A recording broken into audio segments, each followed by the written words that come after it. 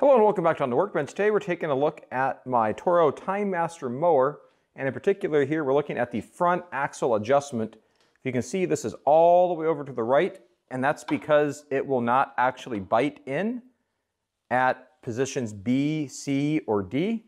Let me bring you in a little bit closer here. All right, there, hopefully you can see some of these teeth here have basically become gnashed.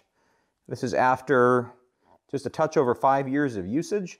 I'm a little disappointed that I have to replace this part. I didn't really consider this to be a consumable part, but obviously I guess it is. So that's what we're doing today, is replacing the front axle height adjustment on a 30-inch Toro Timemaster mower. I think this should be the same for almost all generations of these mowers.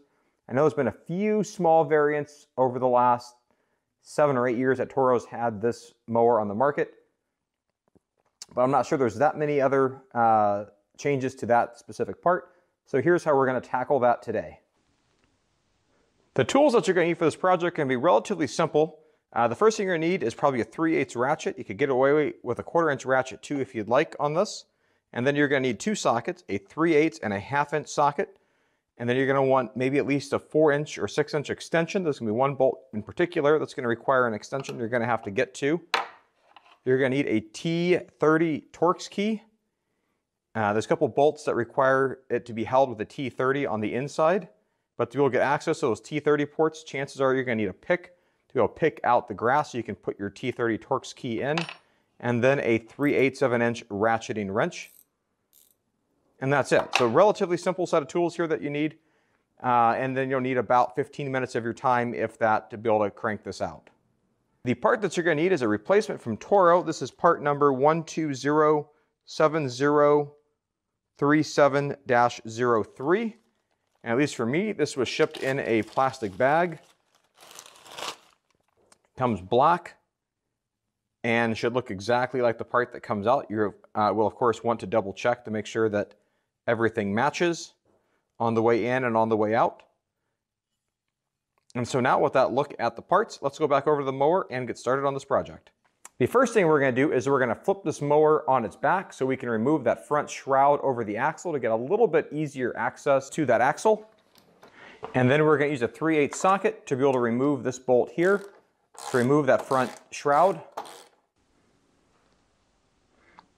Now while the axle is still in place and the shroud is here, we've at least removed one of the pinch points on it so we can get that off later. And now there's 2 little bolts right here that we're going to need to remove that hold basically this carrier assembly that moves up and down within that bracket that we're going to need to remove. And so that's just a 3/8 ratcheting wrench.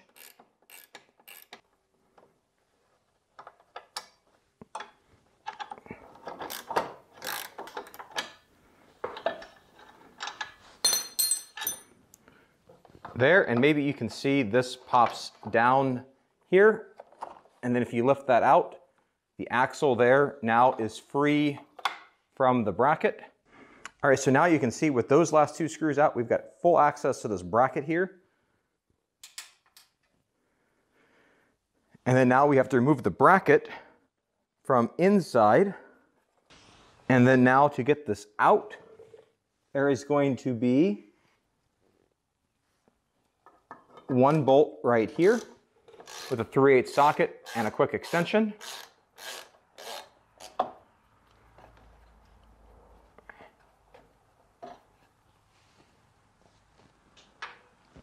That separates the height adjustment bracket from the plastic shroud. So you can see now where I can pop that away.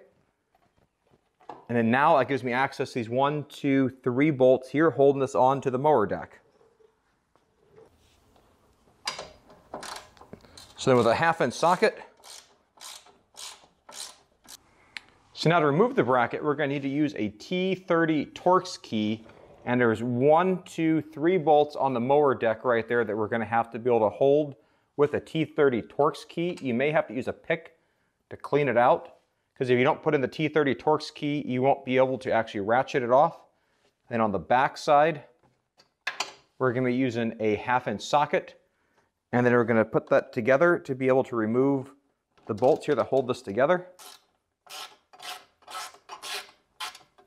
So you can see that just spits right off right there.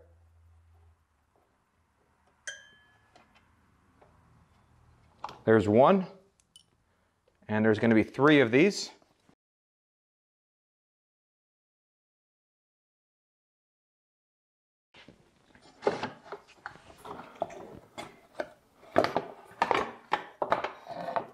And then now here's my bracket, comes right out just like that. You can really see how this got chewed up here and is why this is no longer actually holding. And so the obvious symptom that I had was the fact that my mower deck just kept squatting all the way down to the ground. So now we're going to use our part and we're going to replace this with a brand new part. And now before we go too far with reassembly, I've got the part that I just removed here in my right hand and the new part in the left hand. Just want to make sure that these are indeed the same correct part. I believe so. Everything seems to line up. They're the same size. The holes are in the same spot. Everything about these looks correct. So I feel good about moving on to the next step. Just a quick moment there can save you lots of frustration later. And so now to install this, I'm going to go ahead and start by wrapping this around the axle like this and getting this approximately into the spot where it's going to be. We have to make sure we also get that black housing to the right spot as well. That's going to go behind this. And then there is the, if we want to call it the bushing, that holds the axle in place. This has to get inside the bracket as well.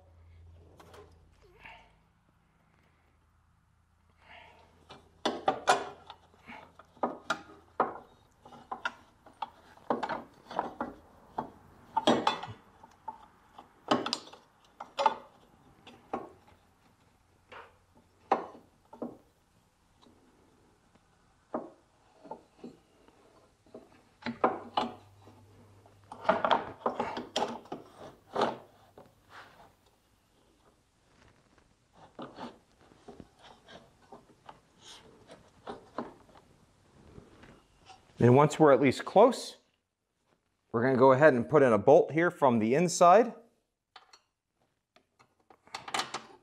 Like that. I'm going to put in my other several bolts. That should hopefully provide the support that I need in this bracket.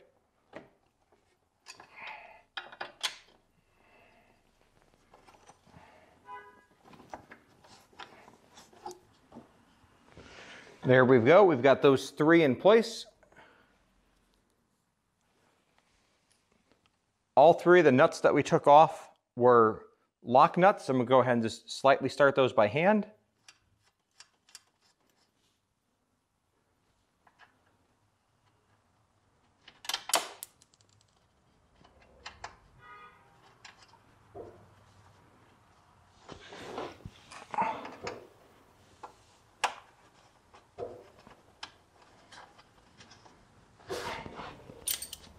And now we're going to use our T30 Torx key again.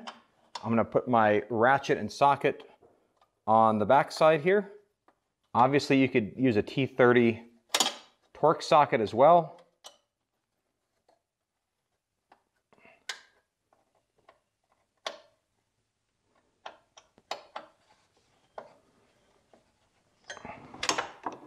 I'm just going to get these slightly loose to begin with. Just enough that I can come back later and then tighten it up.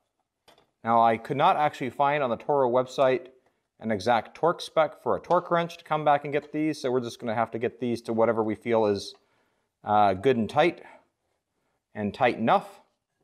I know some of you folks out there love your torque specs, and I'm sorry that I don't have a number to be able to give you today.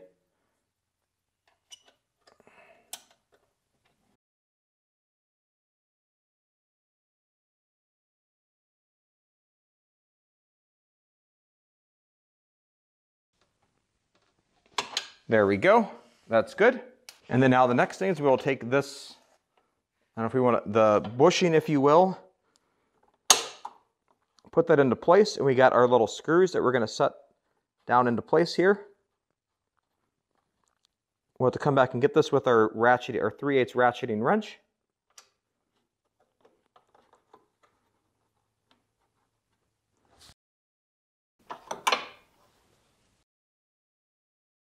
Now with these, be careful you don't over tighten them. This is just screws going into plastic here.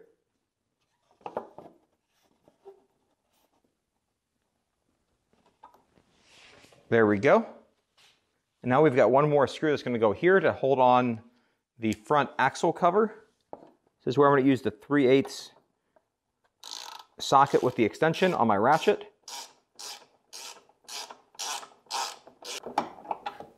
There we go. All right, now the next thing I need to do is to be able to get the last bolt right here. Make sure this shroud is lined up.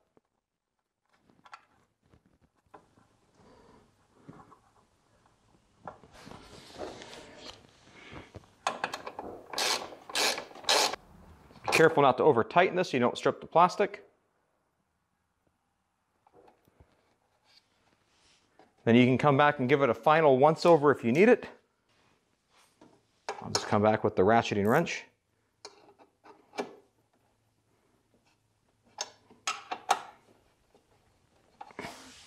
And now we should be back in business with our front height adjustment, hopefully locking back into place. We'll flip it back over, we'll double check our work now. All right, so this is all the way back. So the real question is, when I go to say position C, will it hold? It looks like it's biting, and we're gonna hold there and C. B or A. So now we're back in business and able to mow again. Now it's completely possible that this could have sprung as well or bent, and you may need to bend this back a little bit to make sure that it actually bites into that proper tooth for your front height adjustment. So with that, you're done. Pretty simple, very easy repair. No reason to take this in to get this fixed. The cost of the part was about $16 if I remember right. Not too bad, and just a few basic tools. So with that, if you found this video useful and interesting, give it a thumbs up. I've got a playlist of a bunch of other repairs and modifications I've done to my Toro Timemaster. Check that out. Thanks for watching and have a great day. Bye.